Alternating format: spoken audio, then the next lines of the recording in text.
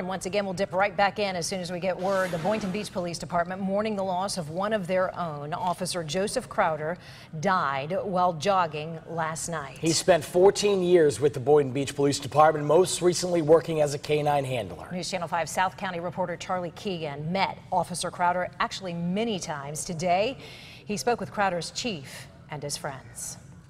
He told me you've been a good kid. To be a role model, you have to be strong. It's the least we can do, you know? Today, the men and women in the Boynton Beach Police Department put on strong faces. They took children shopping for holiday presents, but you couldn't miss the black stripes across their badges. Their role model is gone. Members of the public love him. The criminal element hated him, and we're going to miss him. Canine Officer Joe Crowder died during a jog last night. Police Chief Jeff Katz said he epitomized what he looked for in a police officer. Joe was that guy that everybody knew and respected. Crowder trained Officer Terrence Paramore when he joined the department 6 years ago. He remembers a man who led by example. You could say anything you wanted to Joe. You can talk to him. You know, he was like that big brother. I interviewed Crowder last year after his canine tracked down a suspect as the camera on a news helicopter recorded above. I feel good. I mean, we got the bad guy, and all because it's teamwork. In that interview, the father of two gave credit to everyone around him. They gave me the opportunity. His chief told me there's one thing he'll miss even more than Crowder's humble approach. Just seeing his smile. He could light up a room when he walked in. And now these officers will be reminded of the colleague they lost each time they see the smiles of a young generation. It felt like something Joe would want us to do. In Boynton Beach, Charlie Keegan, WPTV News Channel 5.